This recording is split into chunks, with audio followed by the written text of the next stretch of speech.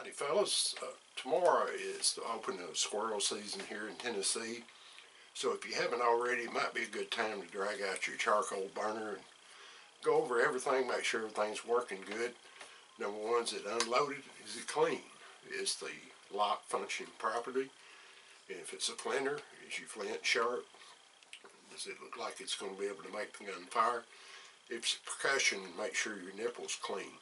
And then you're going to go through your shooting bag, make sure you have all the things that you need there. Powder measure, extra flints, tools to do repairs, a vent pick of some kind. I've got two in this case. I've got the set of flinters tool with a vent pick, and I also have a vent pick and pan brush that hangs on the bag as well. So I've got two there. And you want to make sure you've got ammo.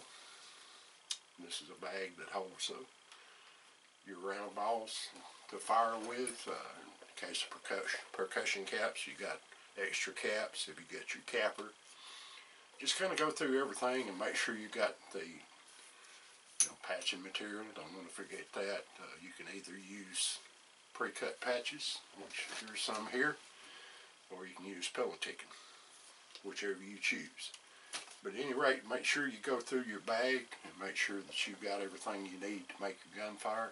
And if you're using cut patches, pillow ticking patches, you want to make sure somewhere in that bag, if you don't pre-lube them and like hang them off your shooting bag, you want to make sure somewhere in that bag you've got some patch lube. In this case, this is some Trapper's mink oil that I've just repurposed a musket cap can, and just put some of that Trapper's mink oil down in there. Lube your patches with that, but you want to make sure you've got patching material, patches, and all the things you need to make your gun fire. So I hope you have a great hunting season, and as always, thank you for watching. Keep your powder dry.